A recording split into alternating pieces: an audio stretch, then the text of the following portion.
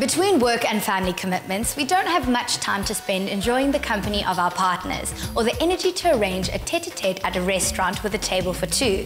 Fortunately, there's always the alternative of preparing a romantic meal at home. Mela's resident chef Yudhika has created a menu that's all heart and no hassle, so you'll have plenty of time and energy to focus on your significant other. There's no better way of celebrating love than preparing a meal for that special someone. On the Food Mela this week, I'll be doing just that with fish tikka served with silky chili cream sauce, coriander chops chutney, and for dessert, something to tantalize your taste buds, a red velvet Oreo cheesecake. I'm starting out with the dessert first, and for that I've got 300 grams of Oreos. I've removed the cream and crushed them finely until they resemble crumbs. 120 grams of melted butter going into the crumbs, and stir those ingredients together. This is going to give you a dark biscuity base, and it's going to contrast quite nicely with the red cheesecake filling. And now you need to grease a pie dish, a 25 centimeter pie dish with non-stick spray, and scoop the crumbs into the base and spread the crumbs over evenly. It's easier to work around the sides first and work on the base last. Also use a loose bottom tin when you are making the cheesecake. It makes it quite easy to serve. This chocolatey base looks decadent and it's ready. This goes into the refrigerator for 10 minutes to chill. The base of the cheesecake is ready, it's chilled down and it's firmed up. Let's start with the filling, and for that you need 2 tubs of good quality cream cheese. Going to pop this into a mixing bowl, and then to that I've got some fresh cream going in. This is single cream, and then double thick cream, and whisk the ingredients together on a low speed. Gradually add the sugar, and I'm using caster sugar for this. Now add the chocolate. I've got 100 grams of dark chocolate melted. Turn up the speed. That's well combined. All the ingredients have come together quite nicely. And now for the red velvet part, food coloring going in. And remember to always add this at a low speed. That filling is now ready.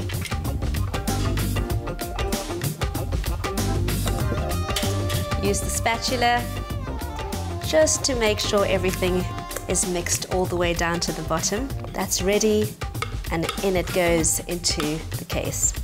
Use a little spatula and just spread that evenly. Chill this in the refrigerator for about 2 to 3 hours or until the mixture's set. For the coriander chops chutney, the first thing we need to do is to steam the chops. And for that, about a cup of water going into a pan. And to the water, we add a cinnamon stick and a bay leaf. And now some ginger and garlic paste going into the water.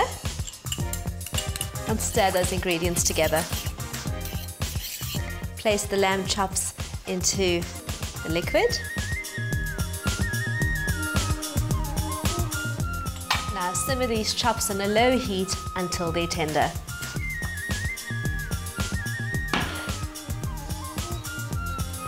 Now season the chops with some salt. Time to prepare the sauce. I've got the pan heating up, and to that some sunflower oil. And now finely chopped onion going into the pan. Now season the onion with salt. About a teaspoon of coarse salt.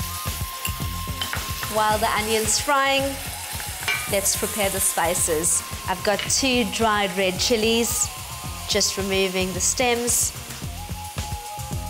Place them on some baking paper, and then coriander seeds going on top.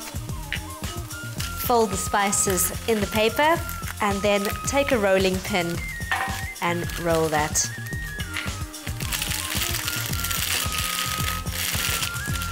And this adds a lovely fresh flavour to those lamb chops. That looks perfect. coriander seeds and the red chili going into the fried onion. The onions are starting to turn golden brown.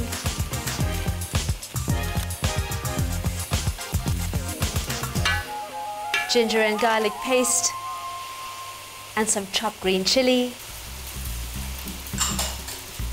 And once the moisture evaporates, add 2 teaspoons of red chili powder. Warm the chili through for about 3 to 5 seconds. And now chopped tomatoes. Give that a good stir. Now to spice up the tomatoes, add a teaspoon of ground cumin,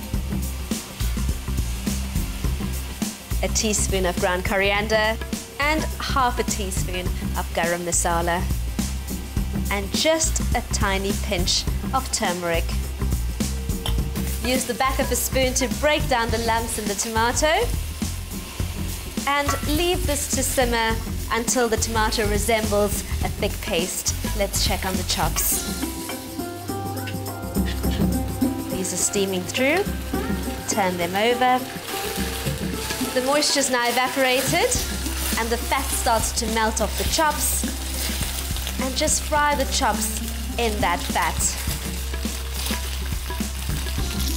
The chops are now golden brown and they do splutter a fair bit, so careful you don't get a nasty burn. Make a well in the center, and now the cooked tomato going in. If the tomato is too thick, you can add a touch of water to that and just gently scrape the pan while you coat the lamb chops in the sauce. Now season with some black pepper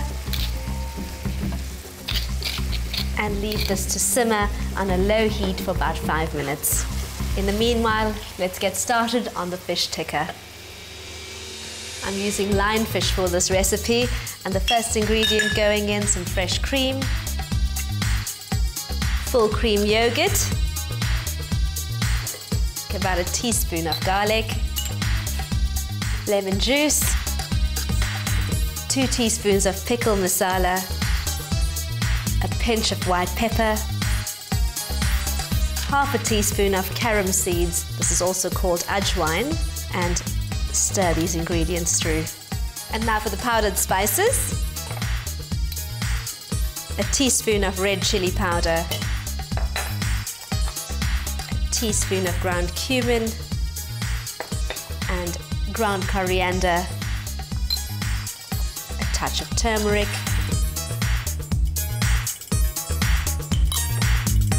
season with salt, and gently mix those ingredients together. I suggest using firm fish for this so it doesn't break up with the marinade. And now pour some melted butter onto a greased baking tray and place the pieces of fish on top.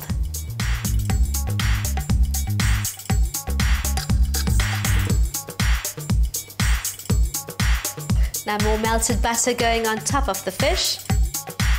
Bake the fish tikka off in a preheated oven at 220 degrees Celsius for about 8 minutes. While the fish is cooking in the oven, I'm going to prepare the cream sauce. And for that, the first ingredient going into a warm pan, some butter. And next, some garlic. Stir the garlic and butter together and lightly fry the garlic. And now just a touch of chili going in. And green chili. Fry that off for about 3 to 5 seconds and in goes the cream. Stir that through and you can see the sauce thickens quite quickly. I've seasoned with some black pepper. I like a fair bit of pepper in my sauce. And salt. You don't need to add any flour and butter to thicken the sauce, and that's our sauce done in just about 2 minutes. I'm ready to serve the feast, and just a few finishing touches. The chili cream sauce going over the fish. And for the red velvet Oreo cheesecake, I've got some melted white chocolate.